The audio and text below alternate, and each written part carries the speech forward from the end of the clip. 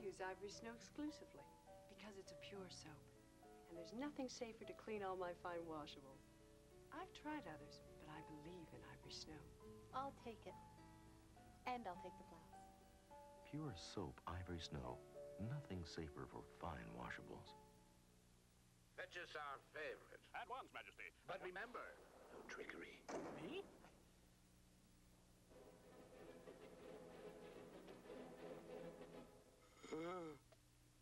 Oh.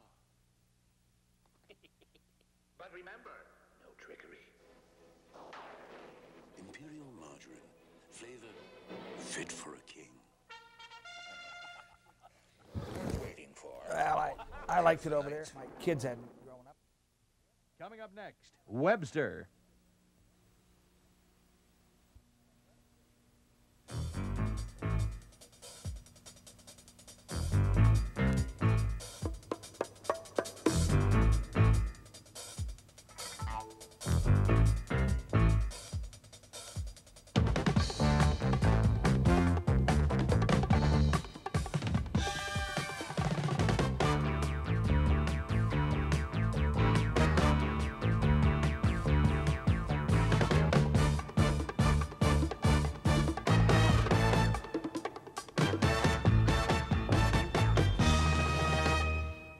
Good morning. Union news is off the top this morning, and there's one story we simply must get to the bottom of. It looks as if the letter carriers of Canada have got a very unusual deal. When they go on vacation, it says, the relatives are going to get the first chance at the summer vacation jobs. We'll have a letter carriers union official on later in the program. But first, what about Bennett's wage controls? What about his 10% law? The major unions are looking at this very statistically and kind of ignoring the situation, and the case for B.C.G.E.U. quite simply is this, statistically. It's the case for a catch-up. And these are the actual wage levels just now of ICBC, CUPE, the teachers, and B.C.G.E.U. are way behind. For this morning, and for union tactics and decision, we have Jack Adams, who is the executive assistant to the president of the B.C.G.E.U. On a totally different sphere this morning, we have the moderator of the United Church of Canada, Lois Wilson. Done a fair amount of world traveling, will tell us what she thinks, bad or good, of the fibre, morally, socially, ethically, of this country today. And an NDP MLA for Skeena, the indomitable Frank Howard. First after the break, however, the B.C.G.E.U. and their catch-up with Jack Adams.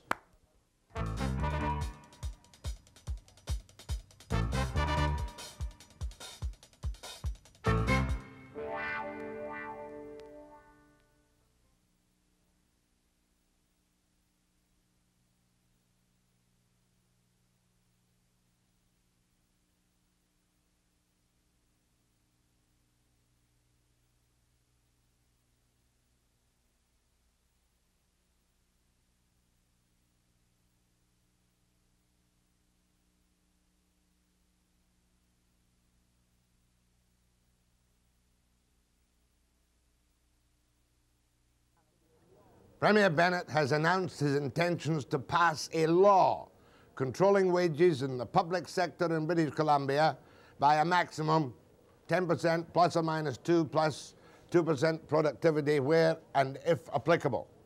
The key union involved in the challenge to Bennett's law, or Bennett's challenge to them, is the British Columbia Government Employees Union.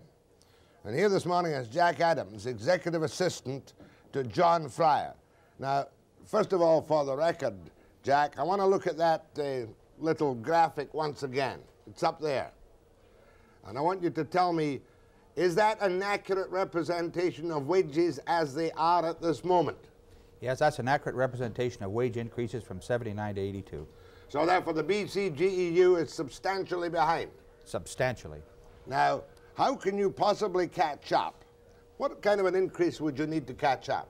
We feel that our members have lost approximately 13.2% over the last 3 years due to inflation alone. Plus, they're going to need protection for the oncoming duration of the contract, whatever it is. Give me a ballpark figure. I'm not, unless you've made a firm, concrete plan for your demands for collective bargaining. We would probably need something in excess of 20% in the first year. 20% minimum in the first year? In the first year. What is your official position on Bennett's firm statement that he will introduce legislation restricting your increase to 10% plus or minus 2 and 2? Well, we intend to ignore the Premier's program. We're going to go to the bargaining table. We're going to negotiate hard, and we intend to get a settlement that's fair and equitable, and that will be acceptable to our membership. You're suggesting, therefore, that under this threat or promise of Bennett's action, that you are prepared to negotiate in what you can still call free collective bargaining? We're going to continue on with free collective bargaining until such time as we see something tangible that's going to change that, and then we'll deal with that at the time. But we intend to bargain.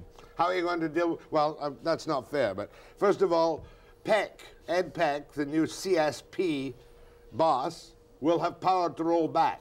Do you anticipate you might go through negotiating with a government body which has said 12% is the maximum expenditure on any increase? Well, in our union, Jack, the members make the decisions, the basic decisions. If, in fact, we negotiate an acceptable agreement that's ratified by our membership and it's rolled back, at that time we'll take it back to the membership, and they'll make the decision as to what we'll do from then on. But with this legislation over your head, is this not just a kind of form of tribal dancing, Gandhi dancing? No, we think not. Governments have had second thoughts in the past, including governments in British Columbia. We can recall that not too long ago they were going to introduce legislation that would have substantially reduced the pensions of our retired members, and they changed their minds after some consultation. Now, can I expect the usual trade union mass demonstrations of thousands of irate B.C.G.E.U. people on the steps of the legislature when the session, and he hasn't announced a date yet, starts sometime in March? No, we consider this to be a collective bargaining issue, and we're not going to allow it to be made into to be used as a political football. It's not the intention of the B.C.G.E.U. to have the livelihood of our members used as a political ploy or a political football in the province of British Columbia this year. In other words, you're not going to be part of any common front harassing, invading the legislature or any of that kind of thing? We have no intention of doing that. I'm sure the BC Federation of Labour has no intention of doing that. And you're going in, you think that you can collectively bargain collectively under the threat of this law? We're going to bargain collectively under this law, or this so-called law that's coming. Well, Van der Zam is out in front again this morning, and he says what many social credit and other people think. You, the B.C.G.E.U., are very lucky to be employed in government. You have the security of employment, and to be getting any pay increase at all, implied the 10%, when other people are taking reductions. Now, a lot of people agree with that, don't they? I'm sure they do. Will there not be pressure on you from industrial unions and the outside squeeze, like the IWA, who are facing disaster with a 13% increase coming up this year, for them to say, look, 10% is enough for the B.C.G.E.U. when our firms are going belly up? No, just the reverse. I am sure the IWA, like every other legitimate trade union in the province of British Columbia, believes that the principle of free collective bargaining must be maintained, and that we and every other union, and I'm sure we will get support from the IWA and all the other affiliates of the BC Federation of Labour in our, if we have a battle this summer. So therefore, the position of the Executive Union, succinctly put, is what? We're going to the table. We're going to press what we consider to be our legitimate demands. We're either going to get a fair settlement, or there will be a dispute in the province of British Columbia in the public service in August or September of this year. Now give me the timing. When did you start negotiating? We start negotiations about the middle of May. Middle of May. When did your contract expire? 31st of July. After that, what timing would you need for a strike if you come to a deadlock, as seems almost is inevitable, on the 31st of July? Shortly into August. Like 72 hours after that? 72 hours after that, we could be in legal position to strike. There's nothing in the proposed bill which prevents you from striking? Not that we're aware of. You are prepared to strike if you don't get collective bargaining agreement satisfactory to your members? Yes, we are going to go to the table under the laws of the province of British Columbia, which give us the right to withdraw service if our membership are not satisfied with whatever the proposed settlement is. You need 20%, and they're giving you a maximum, broadly speaking, of 10. I'm saying that we need a minimum of 20% to start off, just to get back to to where our members were before this runaway inflation. Does that not mean, Jack, therefore, that bargaining is a total waste of time, although you'll go through the motions? Absolutely not. One broad question. You concede that the province of British Columbia is in financial trouble at the moment? Yes. Are you not prepared to make any sacrifice because you are public sector employees who are not out in the cold climate of competition, but paid by the taxpayers? Well, I think you're asking two questions there, Jack. The answer to the first one is our members have already made the sacrifice. They've shown restraint for a period of 3 years. They've had a contract since 79 to 82 of 8% a year, which is a total of 24%. As your graph shows. Your graph. Our graph shows. Many other organizations in the province of British Columbia who receive their funding from the same source have received much more. I might also point out that the Premier had told us that the revenues of this province had been declining for 2 years. It's unique, or I think it's significant, that he only brings in controls prior to us going into bargaining. He didn't mention this problem when he was giving out 20% in each of 2 years to doctors or many other settlements, or raising the income of the legislature to by some 40% during the same period. Oh, he does say he's going to roll that back. They'd overpaid anyway. Fine. Will he roll it back to 1979? But he's now faced with the H.E.U., whose contract has expired, yours, which is expiring, the nurses who want 20%, the Hospital Health Sciences Association who want a big catch-up clause. He's up against the wall for money. Well, he says he's up against the wall for money, but as I said, it's interesting that none of this has come out until 2 or 3 public service unions are going up into bargaining. Why did he take this into account if his revenues were dropping before he made the increases for the legislature and some of the others? You tell me why he's done this now. Why do you think he's done this now? His big province-wide speech on BCTV saying consumer restraint, 12% maximum, and 10% wages. Why did he do it? His primary purpose? Yes. To avoid his obligations as an employer at the bargaining table with the BC Government Employees Union. Would you not agree with me that another primary purpose might well be to create a confrontation with the well-paid, secure members of the B.C.G.E.U. to call an election?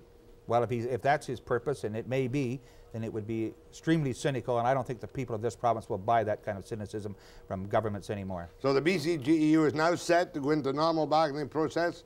We'll do it legitimately, and if you don't get what you want, you'll strike. Absolutely. My thanks to Jack Adams, Executive Assistant to President of the B.C.G.E.U. It's going to be a long, hot summer in British Columbia. Next, Lois Wilson, the moderator of the United Church of Canada.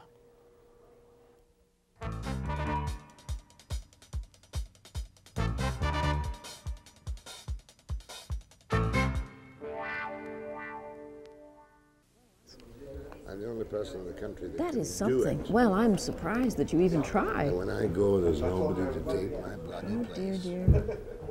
Wish I'd put my son into it. Yeah? Did you upset?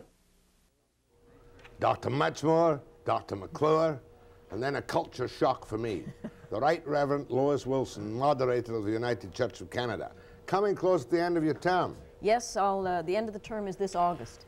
Now, what do I call you? The Right Reverend? Whatever you like. No, don't talk. Can't call you Lois. Call me Lois or Dr. Wilson, whichever you're Dr. comfortable Wilson. with. That's more I don't comfortable. really care. Came off just rather a heavy interview about trade union matters here. Are you, as the moderator of the United Church of Canada, prepared to take a broad look at this place and tell me, this country, and tell me what you think of the fabric of the country, what you think of the economy of the country? Are you concerned? Yeah, I am, and I think my church is, about many things. One is about the whole breakdown of what's happening in personal relationships. I mean, the divorce rate, the suicides, the alcoholism, that performance in which so many people have, there's been a lot of alienation. The other thing, of course, is the economy, which is very much linked, I think, to the kind of world in which we live and the rising expectations we have here. For example, one of the questions I always raise with union leaders when I meet with them, and I do on occasion. You meet with union leaders? Oh, yes. Church is in touch with reality? We hope so. Is, you know, what are they prepared to do in terms of world development, for example? You mean how much money are they prepared to give? That's right. Do they give any money? Well, it varies. I mean, you know, you can't make a blanket statement about unions because they differ. But they are an important part of our economy. But would you also think of going to the banks with their undoubtedly obscene profits and what saying... What do you think we do on Tuesdays? Yes, we do meet with the banks. I've met with many of the bankers of Canada to talk about that very thing. And you find them helpful? Well, let's say we have a very interesting exchange and dialogue going on. We're critical. And at one time you were very critical of the involvement of the banks with their investments in places like South Africa. Well, we still are. And what do you say of these established financial institutions whose only concern is my buck secure and can I make money and I don't care what the regime does? Well, one of the things that the church has come to in the last, 30 years is the understanding that Jesus Christ is Lord not only of our personal lives but also of our money, which includes our foreign investments, our bank loans, particularly to countries which have a repressive regime. Like? Well, South Africa, which is unique, I think, in the world in one sense. So one of the actions of my own church is to really transfer accounts out of particular banks until they make a public policy statement. Have you been doing that with the United Church of Canada's money? Yes, we have. Do you have a bank which you regard as clean, to where you put your money? Well, there are no banks clean. Nothing is clean in this world, not either you nor me. But it's a way, it's a symbol, if you like, it's a way of expressing our dis-ease with the economic support of that apartheid regime. So there are some banks that have made public policy statements and others that haven't. Well, before anybody else asks you the question, I've always had this sneaking, unhappy feeling about the World Council of Churches. How do you feel about them? Well, I happen to be a member of it. My church is a member, first of all. It's 302 churches around the world with a broad spectrum, all the way from the Pentecostal church in Brazil to the Church of Scotland. You know, so it's a wide spectrum. I belong to 2 units of the World Council, the one on congregational renewal, which hardly anybody ever hears about. It has to do with the prayer life of Christians, the renewal of Christian life in the community. And I also belong to the human rights unit. You know what I'm getting at? Remember the stories that used to be fed out, true or not, that money donated to the World Council of Churches was used to buy guerrilla arms and ammunition for slaughtering innocent people, albeit perhaps whites, in the old Rhodesia. Yep. Well, I think the phrase you used is well taken. The stories are fed out. Some of them must have been true. Where there's smoke, we always say. The World Council works with partner churches, you know, with churches in South Africa. In this case, it happens to be the Evangelical Lutheran, the Presbyterian, the Congregational churches, who are working with the, 18 million blacks, is it? Yeah, 26. 26 now, okay, to really fight for and get freedoms that we have taken for granted long since in this country, such as equality of education. And as you know, they're fighting against a legislative system which has been put in place by 4 million whites. So it's a war to be a people. They struggled for 40 years to try and get that situation changed peacefully, couldn't do it. And now, regrettably, but understandably, have gone to some armed conflict. But our money, I guess I have to underline this, you know, our money goes for legal advocacy of people who have been the victims of racism, goes to the bush camps for their children. Not one penny of it goes to arms. Some may be diverted by who knows what, of course, and I wouldn't push you on that. But you have traveled a fair amount of the world in your 2 years as Moderator. Where? Went to Thailand about a year ago to look at the refugee camps, because our church has sponsored 600 refugee families coming to Canada. Then I spent 6 weeks in Nicaragua, Chile, Brazil, and Argentina. And then in September, was in India, Hong Kong, South Korea, Philippines, and Japan. And don't you come back with a dreadful feeling of hopelessness and helplessness? No, I don't. No, I come back with exactly the opposite. It's interesting because I spoke to one of our moderators who'd done the same kind of visitation 10 years ago, and he said, I came back with a terrible feeling of depression. And I said, well, I don't, because, you know, the situation's changed. And now what we used to call the younger churches, the products of mission, if you like, have hold of their own lives and are doing some very creative things. Brazil, I presume, is a dictatorship of some kind? It's a military regime. Argentina? Military regime. Chile, the same. Nicaragua? Nicaragua is, well, as you know, they had a revolution in '79 to get rid of Somoza, who was the military dictator. Well, that's where the Sandinistas took over. Sandinista socialist regime. But how can one have any effect on these kind of repressive regimes which will do as they will, like the Soviet Union or the United States, when their survival is affected? I mean, the bottom line is, if you affect our security, we'll trample on it. That's right. So I share your disease there. I mean, I felt about Central America that it's so fragile, and their economy is very dependent on either the East or the West. So they're pawns. And just a minute, where was the place you got that little quilting thing? From Chile, where it's a very repressive regime.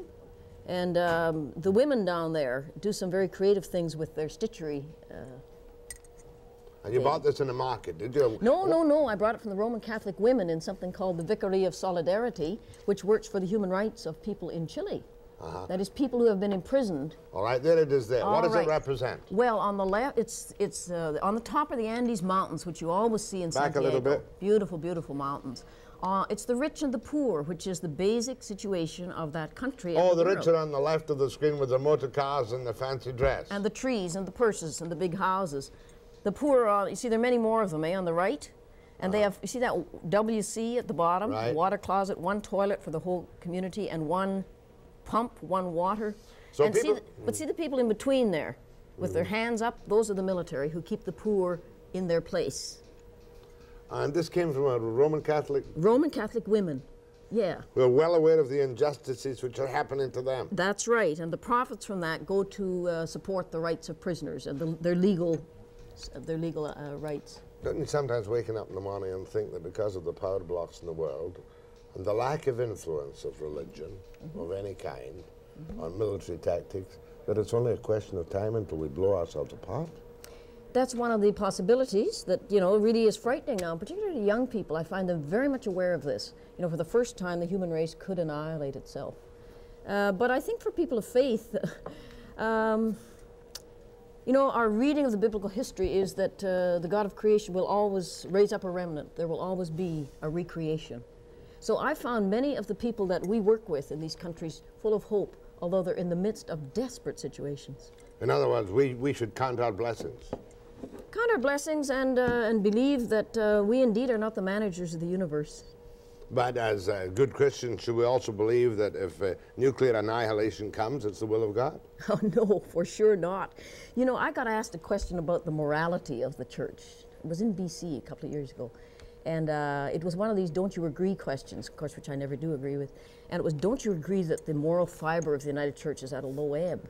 And I said, yeah, I do, because I don't know how many congregations are really putting top priority on the question of disarmament and nuclear annihilation, which I think is a really key moral issue of our time.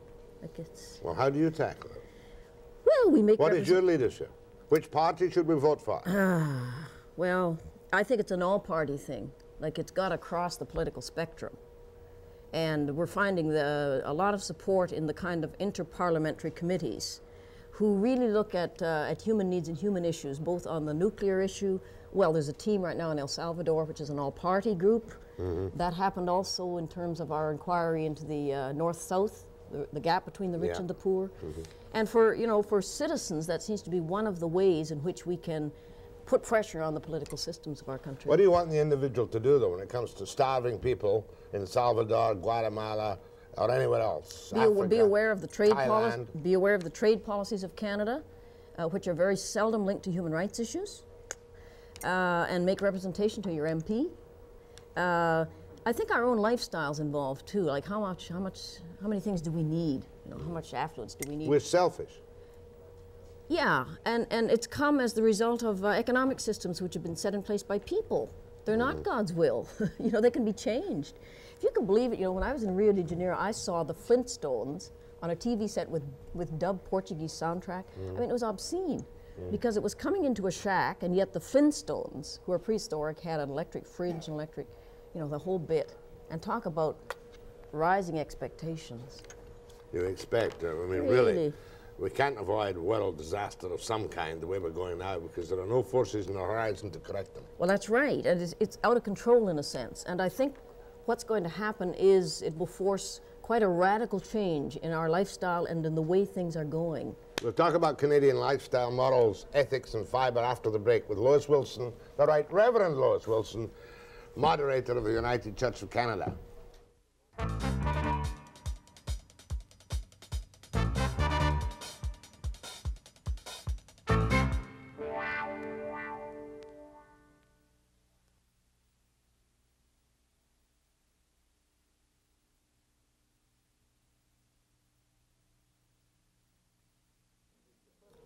The Right Reverend Lois Wilson is the first woman moderator in the history of the United Church. In how many moderators now?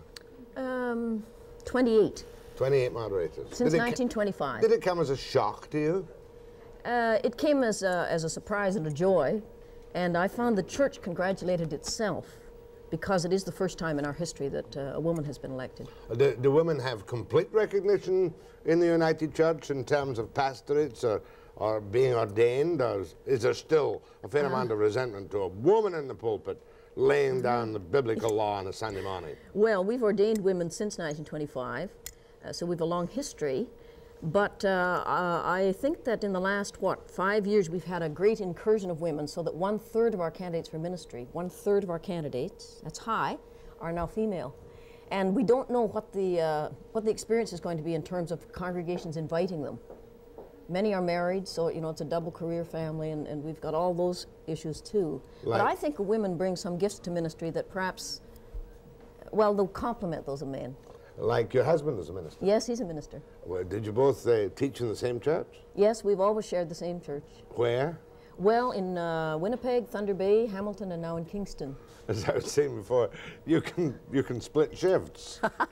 Well, actually, we didn't tend to do it that way. We said to ourselves, you know, it developed out of our marriage, of course. We happened to be complementary personalities and complementary gifts. So he would do most of the nurture of the congregation, and I tended to do helping the congregation do ministry in the community. Yes. So I would visit people on the job, you know, at Great Lakes Paper or in the TV studio or wherever they worked. Was that when you started this thing called Town Talk? Oh, you read about that. Yeah, tell me about Town Talk. Well, that was a very, it was an attempt which turned out to be wildly successful, much to our surprise, in '67 in Thunder Bay to assist the whole city to really set the goals. What are the priorities of this city? And it was the churches who set the scene, who said, let's do it, and then invited everyone, and it had strong media support. You made a remark earlier on about the problems of today's society. Were you referring to the breakup of marriage? Well, I think that that's one way it's evidenced. It's evidenced. Why has this happened? The loss of meaning. I mean, there's always been a loss of meaning. Yeah, but look at all Think the of the stuff depression. we got. But look at all, yeah, but we got the opposite thing, which is all that rich affluence. You know, there's nothing that we can't have, many of us. So when you got it all, then what? I don't know. What about the future of the family? When mother's working because she's got to work to pay the 18% mortgage, and father's working and mother may be making more money than father, and the children in daycare, can you honestly endorse motherhood? Here I go again, the old chauvinist. Motherhood where the children are lovingly produced and put out to be cared for by somebody who doesn't know them all through their formative years from 6 months up. Can you endorse this? Well, what I'd have to say is that, you know, I fully support the changing roles of men and women. But I think as women move into that kind of function, then men also have to change their role. But men can't have babies. Well, I know that. You haven't got the architecture, but still, the point is that the roles can be shared. The parenting roles need to be shared. And so many men in the past, it seems to me, have been completely absent from the nurturing role of families. And because women's role is changing, it means that men can maybe shift and share some of that. Now, I think that we're also experiencing different styles of what a family is. It isn't necessarily just the mother and the father and the 2 children. Who is it then? Well, a man came up to me and he said, I'm really enjoying the new family. I'm a widower. I live now with 2 university students, and we have become a family, and this is our new constellation. And we have a covenant. We're going to live together. So good for him. Good for him. You don't mean a ménage à trois or something, do you? No, no, no. Well, I know, but nowadays, you know, this permissiveness. You're meaning the sexual overtone? Yes. Oh, well, I mean, our society is so hung up in that area. No, I'm meaning what it means to be a full person and to know how to love each other without genital sex. Well, that has never changed.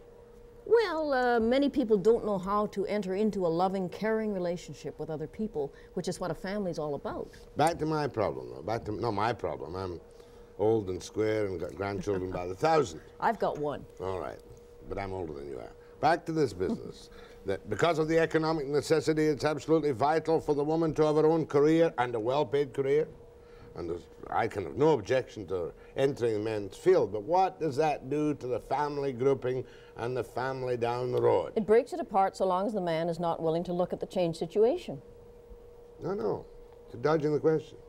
Without the mother's care in the formative years because of economic necessity, can you have that family closeness which you had in the old, perhaps downtrodden days, where the woman may have been the boss, but she stayed at home? Can you have the family love and the family grouping? I think you can. I think that there needs to be a constant, steadfast love for infants and children, because that's their emotional well-being established. I think that there can be various ways of doing that. It can be the man or the woman. It can be other supports, but it has to be the same person. It can't be a variety. Well, does the church, generally speaking, now close its eyes to the whole new sexual mores of our society and say, abortion's fine, homosexuality is fine, whatever is fine. None of that matters as long as you worship God. Is that the attitude of the church? No, it isn't at all. And that's why I mentioned earlier that I think what the church can do is lift up some very good alternative models of sexuality, which have not to do with the kind of stuff you read about in magazines, which I think You mean a happy married couple? And a loving, caring relationship between people. Like, what does it mean to love is one of the key questions. But the church would also support daycare centers for the support of children, for the support of the social fabric, which we don't have hardly anywhere in this country. Not enough of, anyway. That's right. All right, when you look at the state of the economy today, what do you predict? Oh, I'm no prophet in that area. But can you see, because of the expectations of affluence which have been achieved by many, not by all, because a vast proportion of our people live under the poverty line. Can you see our kind of democracy and our kind of church just being withered away in a little bit of social anarchy down the road? Well, a lot of people are suffering. I'm thinking particularly of widows, women over 65 who are on fixed pensions. Or over 60 who can't get the full pension. Yeah, that's right, and they got 5 years to bridge, That's right. and they are below the poverty line. And they're very often ignored, I think, in our society, and are needing supports, both financial and otherwise. Women's issue. Are women yet getting anything like a fair deal? I mean, I've seen a vast change. Do you think the woman has reached a plateau of, quote, liberation? Well, as you say, there has been a vast change, but I think there's a long, long way to go. A long, long way. We're not speaking just of equality. I mean, the church's concern here is equality, but beyond that, the feminist movement, for example, within the Christian church is a new way of looking at reality, which is not in a hierarchical kind of model, but more a circle. And I suppose you're the leader of the feminist movement. No, I'm not. No, I'm not. You are a feminist. Yes, but I'm not the leader by a long shot. But I support and have learned from the feminists. Well, as a Christian, of course, you're happy that everything will turn out all right in the end. That's a rather broad statement. What do you mean everything will turn out? All right in the end. Well, I'm kind of depressed these days. Well, I think we're going down a slippery road to a touch of anarchy and a lot of industrial trouble where we'll all turn inwards and be very selfish. Well, I think that our society is in deep trouble, both in terms of its values. You take the 7 deadly sins of the Middle Ages, and we've made those virtues. Well, can you repeat the 7 deadly sins? Well, greed and avarice. Oh, yes. First thing we say is how much you're worth, Mm-hmm. If you're not getting lust, that's a virtue in our society by many. Sloth, the leisure. Yeah, that's a virtue. Gluttony, we're all on diets. Don't look at me like that. Go on. I mean, those are some of them, and it just seems to me that in the whole value system of our society, that may be one of the things which Christians have to bring to a renewal of our society. But we're in deep trouble. Very well put, Right Reverend Dr. Wilson. Questions and calls to Dr. Wilson. Sharp, succinct, and on the point after the break.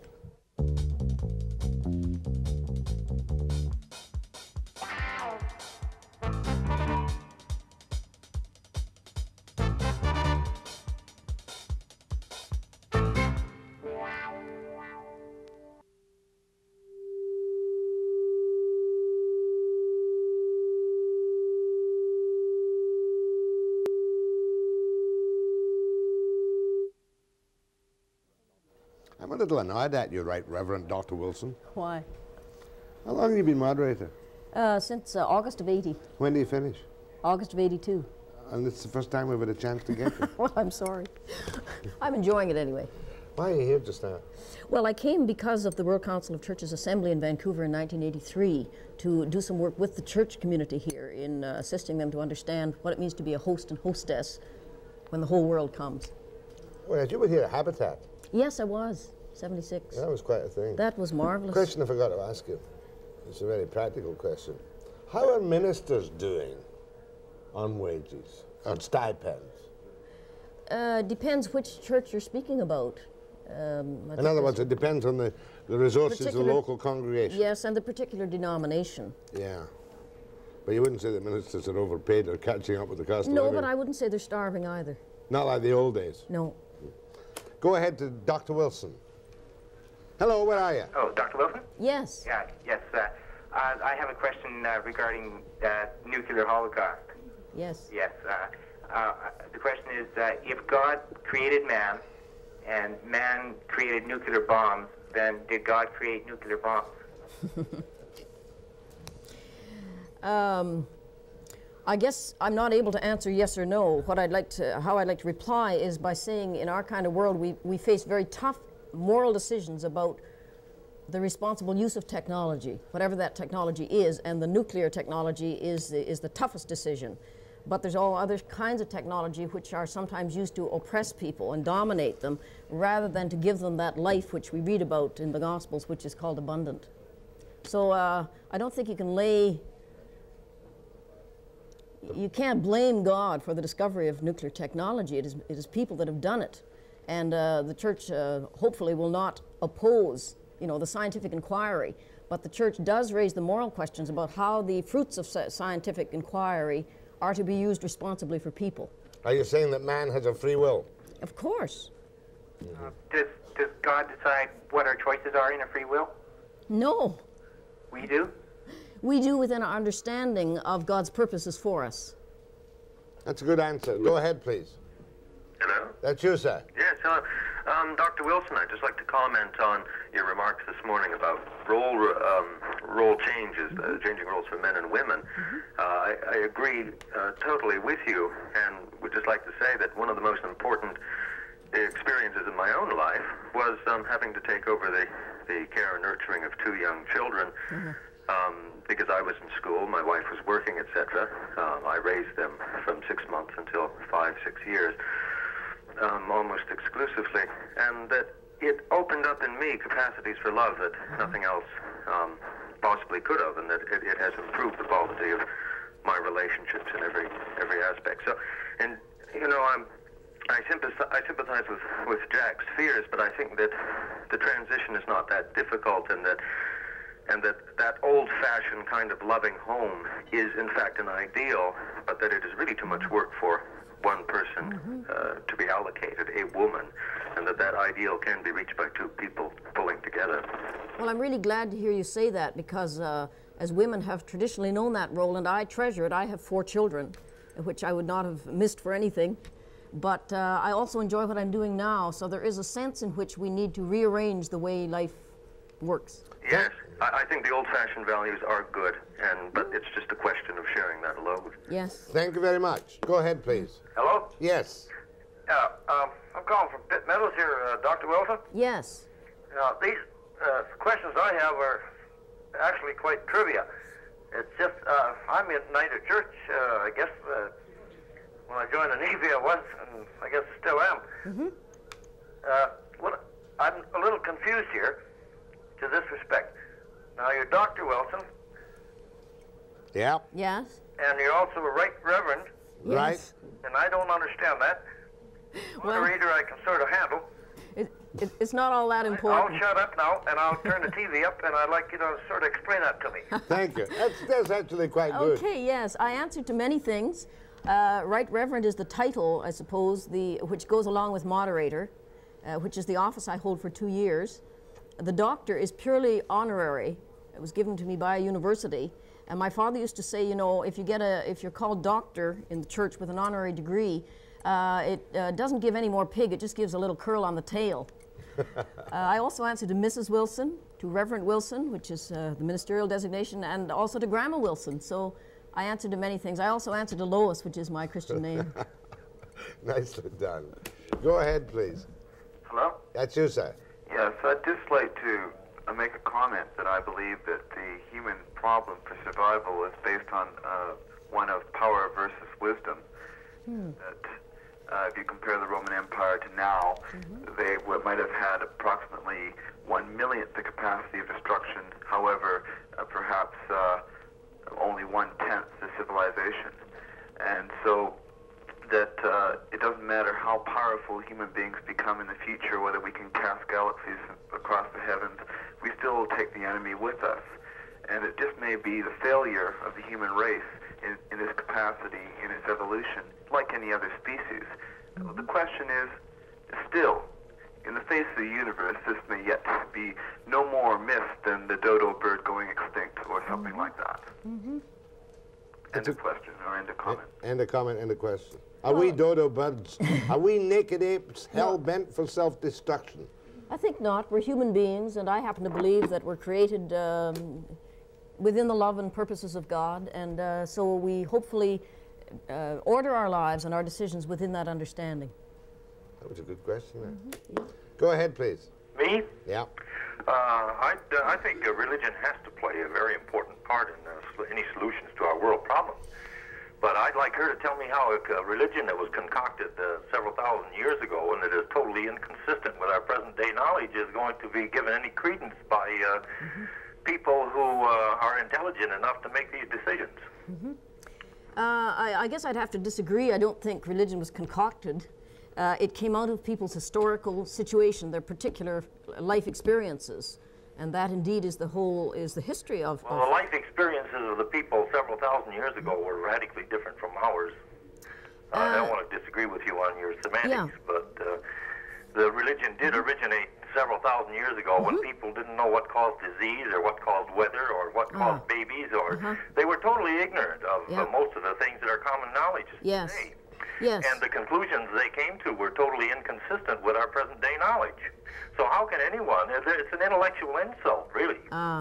So how can anyone pay any particular attention to them? I'd like to say, I'd like to see Christianity do some great good and solve our problems, but I don't see any hope for it unless it revises its dogma to come in line with our present-day knowledge. Well, you'll be happy to know, sir, that its dogma is rapidly being revised, and there are many of us who are working very... Are they going to accept revolution, or evolution? Okay, just a minute. I'm sorry? When are they going to acknowledge evolution? Well, my particular branch of the Christian church has always acknowledged evolution, and there sees no conflict. The churches have also been instrumental in this country, for example, in the... And you don't think God created Earth in 6 days? I think that God created the world, whether it's 6 days or 6 centuries, the universe, is really slightly irrelevant. Carry on with your thesis, though. You were saying... That the churches in this country were the ones who started the school system, who started the hospitals and the healthcare delivery system, so that I find it hard when you say that there's been, a contradiction there. On the other hand, I have to... Pay any attention to them when they're preaching a dogma that's way out of date with their knowledge. Well, I must agree. If that is indeed how you perceive it, then I guess I'd urge you to try and put yourself in touch with some Christians who are not doing that. Okay, it's quite good though. His point is quite sharp in that dogma changes, but regardless of the origins of man and whatnot, you feel that we're blessed with the Spirit of the Lord. Well, I would distinguish between dogma and the life of faith. You see, the life of faith has to do with commitment. It's like learning how to swim. Whereas the dogma is way out here. It's like these crazy polls you hear in the newspaper where 98% of the people believe in God. Well, so what? What kind of a God is it in whom they believe? Is it a God who's going to act, who has been active in history? But you believe in God because of your faith. Which is risk, which is trust, which is like walking across somebody's shoulders who's on a guy line across Niagara Falls. I mean, you take the risk of falling in, eh? That's what it has to do with. Lois Wilson, Right Reverend Lois Wilson, Moderator of the United Church of Canada. You've been a delight. Thank you. I've enjoyed speaking with you. My thanks. Next, we're going to talk to the guy from the Letter Carriers Union about this allegation of nepotism. My thanks to Lois Wilson. I'll be back after the break.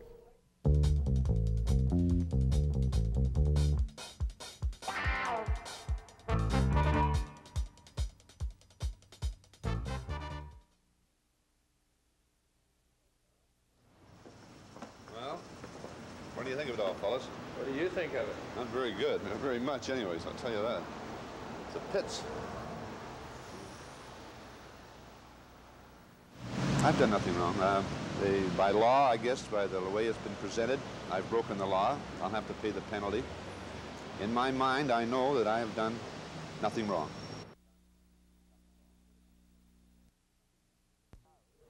I have with me now, at short notice, Emil Lehingrat, who is president of Local 12 of the Letter Carriers Union of Canada. Thank you for coming out, my pleasure, Jack. Mr. Lehingrat. It's just that when I saw the story on the wire this morning, I thought, I got to speak to my friends in the posties. It says here that your new agreement smacks of nepotism and that it gives relatives the first crack at vacation jobs when your people go on holiday because we have a new 4-week vacation plan. Is this correct? When I read this morning, Jack, I was appalled. It makes it sound as if we're going to have 1,250 letter carriers off on vacation during the months of July and August, and certainly that isn't the case. The new collective agreement affords us 4 weeks vacation after 8 years, 5 weeks vacation after 20 years, and so forth. 6 weeks after 30 and 7 after 35. Right. And this is covered under normal circumstances by what we call vacation relief people, right. Letter carriers. And the ratio is based on 1 in 13. So there are approximately between 75 and 80 people going on vacation at a given time. We're talking about Vancouver? In Vancouver. Right. Vancouver alone. And that will not change. Now, I can't understand how this would add to what we have at the moment. This will not change. The same ratio will be going on vacation at the same time. Yeah, but the point I'm making, Emil, is that it seems to be that you have a memorandum of understanding, not part of the agreement, which gives preferential hiring to relatives of members of the Letter Carriers Union. Is that correct? Well, this has not been confirmed as far as I'm concerned at this point in time. I have heard rumors that that is so.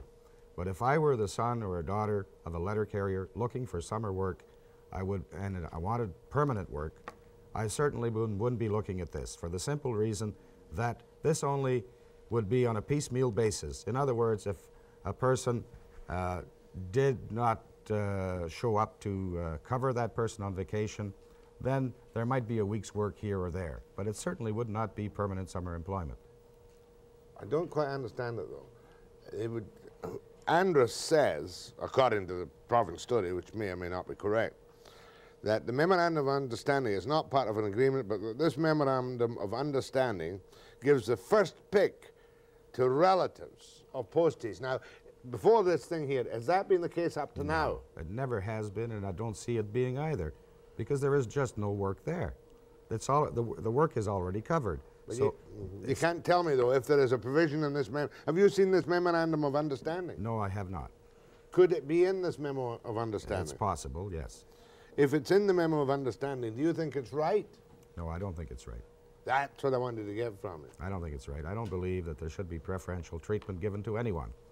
The present practice is that people are hired off the street and are required to pass an entrance exam, etc.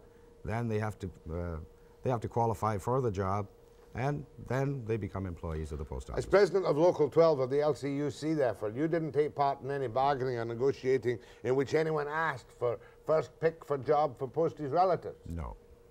Could be there, though. It's possible. Do you have a sneaking suspicion it is there?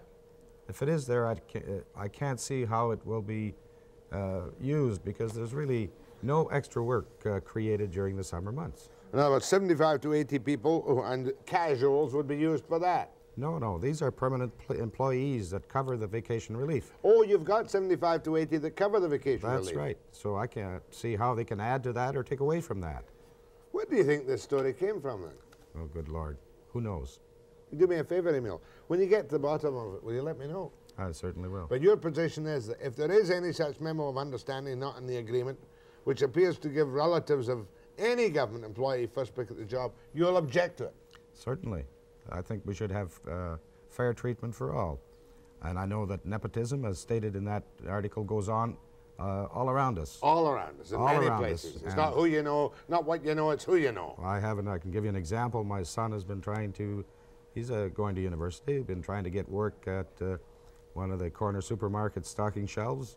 He doesn't know anybody there, he doesn't get a job. Yeah. So, you know. They're very well paid jobs under a very good union agreement, and obviously, if there's a fiddle, it's going to be a fiddle of somebody who's in the place right now. Certainly, I would not discourage any of our members' sons and daughters from applying at the post office for summer employment.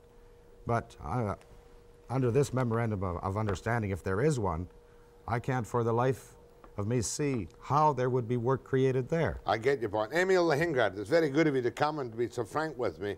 And I know that when you eventually get hold of this thing, perhaps you could spell it out to me and let me see the copy of the Memorandum of Understanding. I'll give you a call, Jack. Thank you very much. Very Just well. wait there for a minute. Next, Frank Howard, NDP.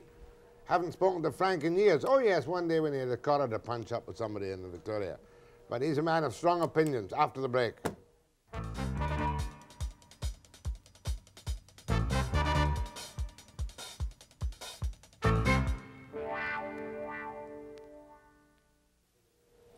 Frank Howard and I are old combatants from the days when he was a very outspoken member in the House of Commons in Ottawa. And just as you get older, you know, you get a little senile at times. But I always remember the magnificent battle, hope I've got the right story, that you put on with a colleague of yours to smash and destroy the Quebec system of divorce and to force our modern divorce system in Canada. Am I right in my memory? Oh, absolute. How many years ago is that, Frank? Oh, that was in the part of the Diefenbaker era in 60, 61, 62, and into the time when Pearson became the Prime Minister. Who was your colleague at the time? Arnold Peters. Arnold Peters. From Temiskaming in Northern Ontario. And what was your battle, to be precise? Well, Parliament used to go through this silly, stupid process of divorcing people in Quebec and Newfoundland because Quebec and Newfoundland didn't have their own divorce courts. You know, so they used to come to Parliament and we pass a bill. Go through 3 readings in the House, 3 readings in the Senate, and we determined that that was just absolutely stupid waste of time of MPs. So we conceived the idea of filibustering. And if we could build up a backlog of cases, undivorced people seeking to be divorced, tough as it was on them, that pressure would result in some political decision being made to get them out of the legislature. So I'm Mr. So-and-so from Montreal, and I have I want to get rid of my wife, or my wife wants to get rid of me and vice versa. They had to present a petition to Parliament in the form of a bill of the House of Commons of Canada. Exactly. And would that bill spell out the salacious details? No, it would just say that the marriage between so-and-so and so-and-so is null and void. That's the end of that. All of the details, all First of the reading, second reading. Committee stage. Committee stage. That's in the Senate. And then it would come over to the House of Commons, we'd do the same thing. Hundreds of divorces a year. Yes, yes, we had built up a backlog of, I've forgotten the number, but it was something in the neighborhood of 1,500 unresolved divorce cases when finally it worked. And finally you put enough pressure on that the legal beagles had to catch up with the morality of the country and bring in a proper divorce code for the whole of the nation. The more important aspect of that, I think, Jack, was not so much the filibuster about the individual divorce cases, but what it was the larger question of adultery being the only grounds for divorce and the foundation of changing the whole divorce concept as to what can be the grounds for divorce to catch up with reality.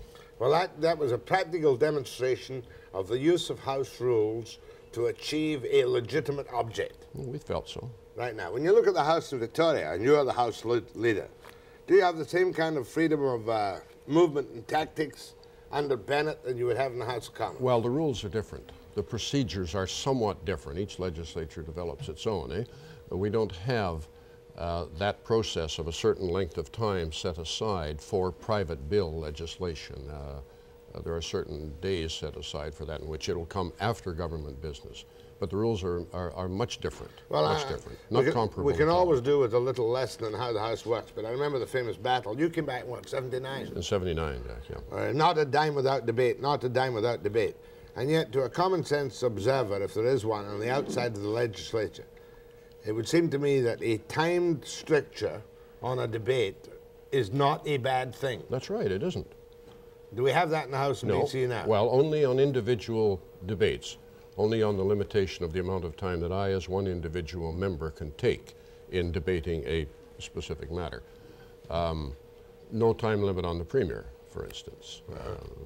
But there is, when we were the government in 72 to 75, we put into effect a time limitation on the length of time that the legislature could take in examining the estimates of expenditure for the department. That was right. Yeah, that was what I thought it was, sure. Yeah. I think it was 135 hours of time consumed.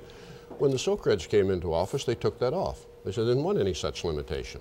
Yeah. You know, so it's wide open, and you spend the time that is hour available. after hour after hour after hour. Sometimes senselessly. But no, I'm very, very partial to time limitations. Agreeable and by agreement, not imposed.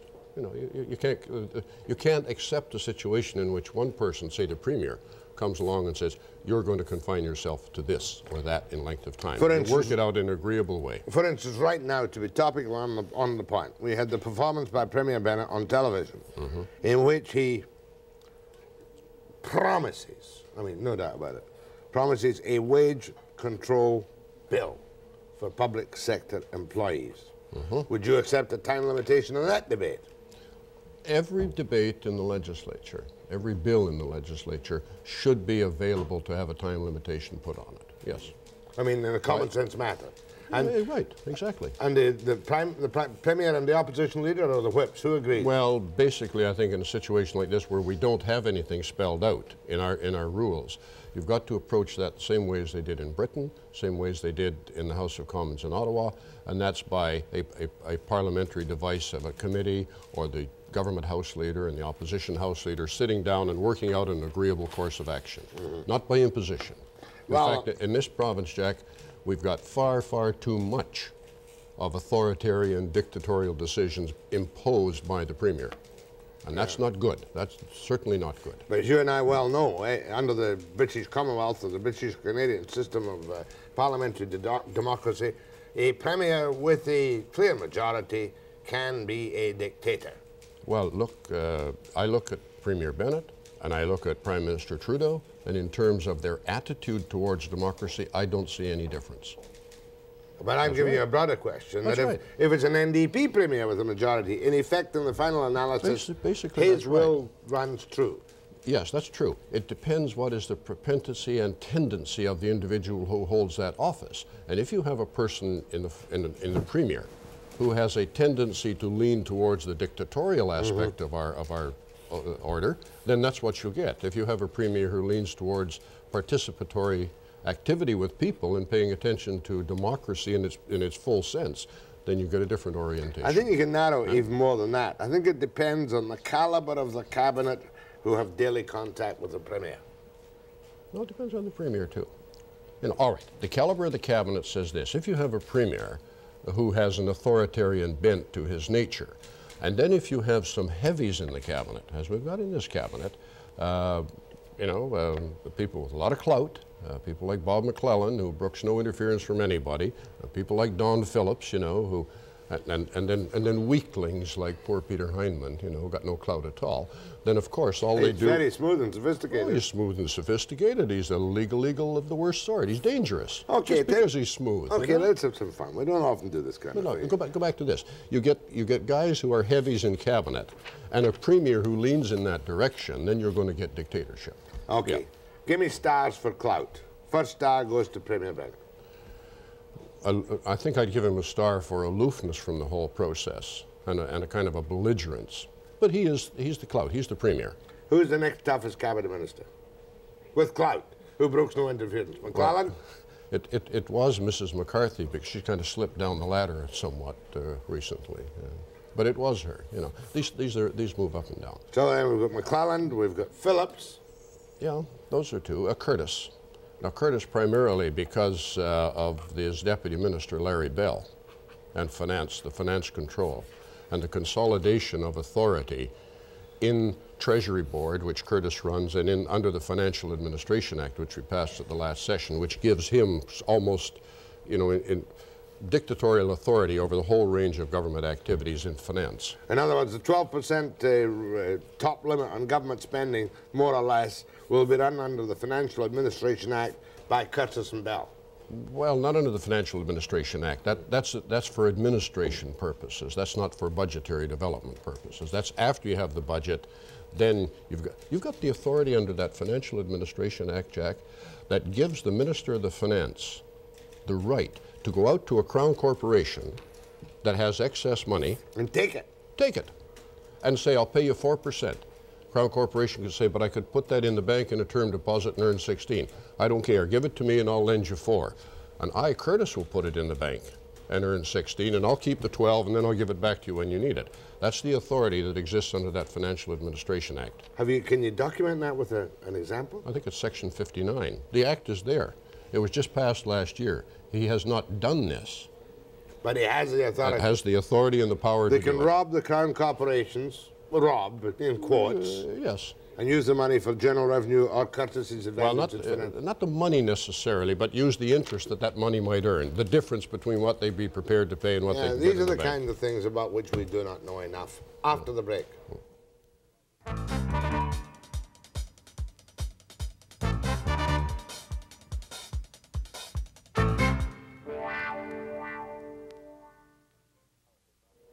As House Leader of the NDP, Frank Howard, I'm talking to, are you deeply concerned with all the procedural matters in the House? Oh, indeed, indeed. That's the sum and substance of doing business in a democracy, are the rules and the procedure and the way you conduct yourself and the way you get to the core of a question, certainly. Well, back to the Financial Administration Act. As I understand it, there is new authority last year for Curtis, as Minister of Finance, to take surplus revenues from Crown corporations, pay them a nominal percentage, and invest it for the government's benefit. Now, what's bad about that? The money that a Crown corporation has, Crown corporation is there to serve our interests, yours, mine, and everybody in this province. If the Crown corporation accumulates funds, as it will from time to time, and puts that in term deposits and earns interest on it, then we should get the result of that earned interest in either better service or lower cost for those services. But if that excess is going to be soaked up over here and put into general revenue, then we end up paying excessively for the services of the Crown Corporation. We inhibit the actual, regular, orderly operation of the Crown Corporation. I think the most shameful scam pulled on us recently was the trebling of the water lease price in the dams, by which they collect 18% in our hydro bills, and Curtis or somebody whips $100 million out the back door. Exactly. And that cost them nothing, not a single cent except the paperwork. That's all. That's all. That will cost you and me $100 million extra this year. There's one going to general revenue. One good thing about Bennett's proposed law, you must confess. You know what I'm aiming at, Frank. He's going to roll back your 11.9% increase in MLA's salaries. Now, you must endorse that, surely. I've got no disagreement with him proposing that. It's irrelevant. It's completely irrelevant. Plus the fact when you look at the last day of the last session of the legislature in July of last year, when he brought that in to establish it at that 100% of the average wage level. So, he said, let's have it in July. Now he says, let's take it back. One thing you should never do is play political games with the incomes of people. We've argued in the NDP for a long, long period of time that in dealing with salaries and incomes of MLAs and of MPs, that you do it through some outside body. A public body that looks at it and says, okay, here's what it is, and it establishes what it is. That we don't then get into the stupid position of adjusting up and adjusting down to suit some political convenience. Except, mind you, in Ottawa and in BC too. You've got a cola business now in BC, haven't you? A what? A kind of cola. Well, that's what this 11% is. Yeah, a cola. Well, it's not related to the cost of living. It's related to the average industrial wage in Canada. So it's in a, you could call it cola. I just remembered what we were going to talk about this morning before I got distracted. You've been a long-time observer of the prison system. I get the feeling that the whole thing is crumbling. Yeah. Don't you? Yeah. What would you do if you had your druthers? How could you, with a magic wand, kind of reshape? I don't know if you could do it with a magic wand, Jack. You need a magic wand. But you could do it with a club.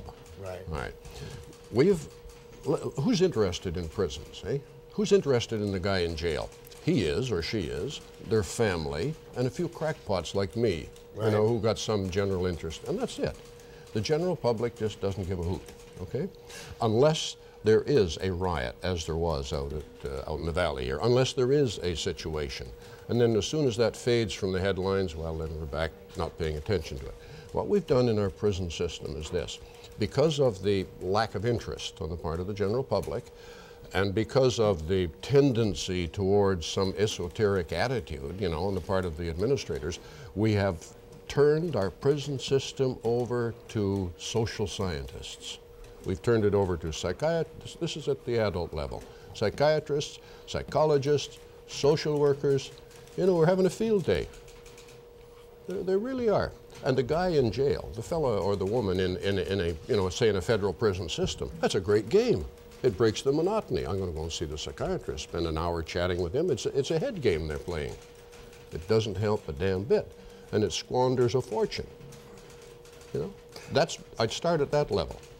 You know, I would do everything I possibly could to assist, help, guide, show love and affection and concern to the young kid, the person, you know, the youngster who gets into grief. That's where we bend every effort possible. After a person, you know, if they make it out of that period, okay, fine, they're on their way.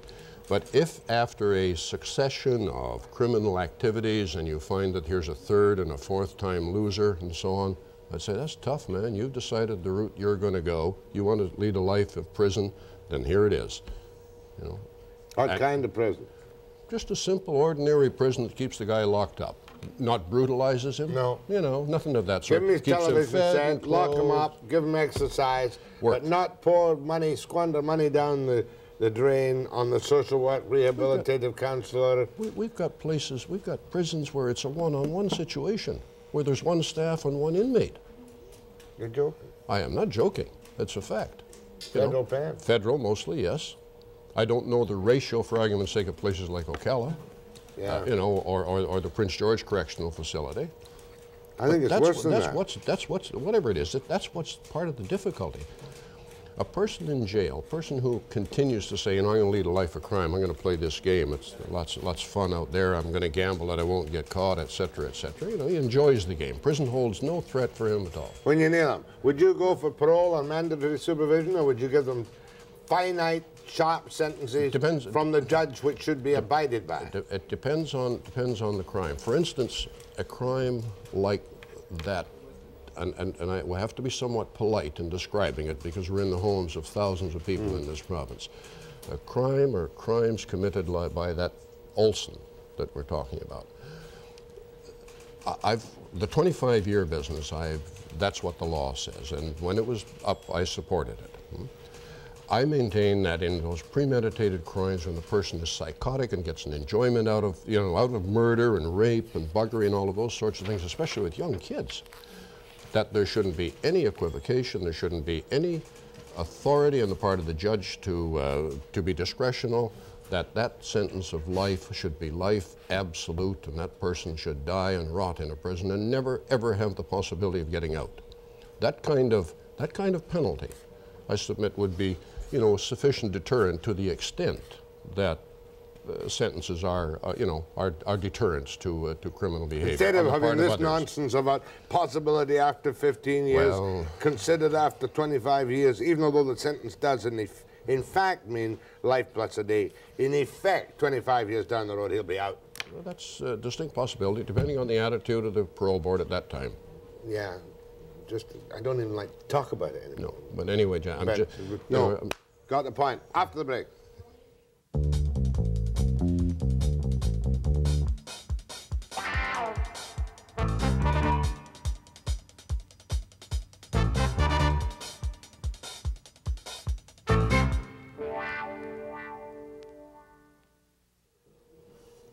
Frank Howard, NDP MP for Skeena.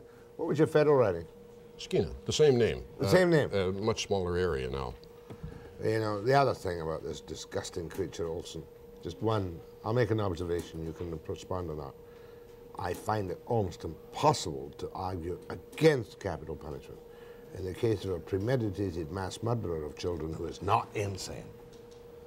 Depends whether you look upon it as reflecting revenge or the concept of deterrence, and that's what it falls on. I'm looking at revenge, I suppose, as most people do. Then that's understandable. Yep. Now, the Charter of Rights. You were in the Federal House of Commons a long time. Are you worried about this Charter of Rights being in the hands of judges? I'm somewhat partial, Jack, to the, maybe I'm old-fashioned in this regard, or maybe I've spent too much time involved in procedural matters and the history of the development of our parliamentary system in this country. I'd be much more partial to the establishment of rights by the old British common law structure, in which you establish them by practice and custom and ingrain them in the culture of the people. Writing them down is fine and dandy, but that confines them. That narrows them to what those written words are. Now, this is just a kind of a sensitivity, you know, that I have about well, that's what I feel about it myself, funny enough. Maybe it's because of our age group, and not for any other reason, because I see down the road that we're going to get mired in the American system of legalistic business. The constable erred, let the prisoner go free, even if he's guilty. Well, that may well be. But I say, my partiality, my sensitivity is in that direction. You see, the hard-won and rights that exist, that we inherited under the British parliamentary system, were inherited as a result of a struggle of people against authority. And thus they became a part of that which you struggled for and which you gained and attained is much more valuable. This was a very pleasant, soft sell interview this morning. Really, Frank? That's a piece of nonsense. We should be screaming at each other. No. How dare you oppose Bennett's wage controls, which are obviously a sane and sensible thing to do in a time of suffering economy, and why should these government servants get increases when the IWA are up against the wall? You're getting apoplectic here. Now listen, I didn't oppose I didn't oppose Bennett's wage controls. I haven't said anything about that. What I think he has done is completely and absolutely irrelevant to the fact of life that we have got 15, say, thousands of lumber workers out of work in this province. 27. Whatever number it is, it's an immense number, you know. We are faced with a difficulty here economically that I don't remember in my history. He can't fix it. He can't fix it. He may not be able to fix it. Reagan can fix it. Reagan has fixed it, all right. Bennett can't fix it, perhaps, but he can become involved in trying to help, rather than sit back and say, oh, I had nothing to do with me. Bennett should be involved right at this moment. The provincial government, they got the money for it under industry and small business development in establishing a relationship with COFI, for argument's sake, the Council of Forest Industries, to try to find offshore markets. Who's going to do that? Don Phillips? Don't clutter this up with talking with personality. No, right. I'm talking about the essence. You're doing the old evasion bit. He's got only so many dollars in the pot. He's not going to borrow. He can't afford to give the B.C.G.E.U. 20%. Jack, I'll tell you something. I'll make you a wager. Make me a wager. When Curtis comes in with his budget, whenever that may be. Right. We don't know yet. We will be able to predict about $600 million extra revenue in this coming fiscal year. $600 million extra revenue. Extra revenue over last year. You mean he's got it up his sleeve? No, it's coming in. Water rates, $100 million from you through hydro, automatic quarterly increases in the gasoline tax. All right, last question. Is the House going to be a Barney this year with the wage controls? I hope we spend our time talking about the economy and what's necessary to get people back to work. Frank Howard, NDP. Skeena. Hello, Skeena. After the break.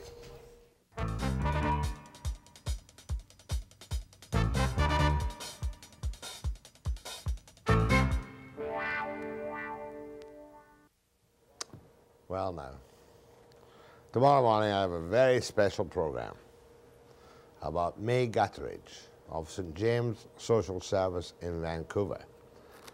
And make sure you watch it. It's not often I do a positive program about one of my really good friends and effective people. At 9 a.m. precisely.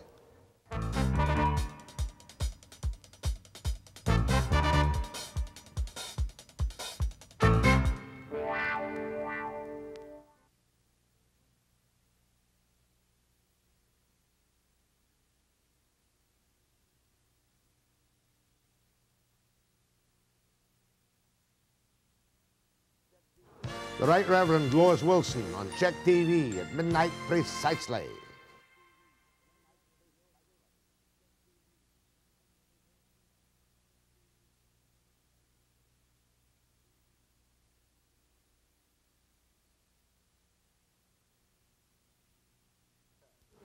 Meet May Gutteridge on Webster tomorrow, 9 a.m. precisely.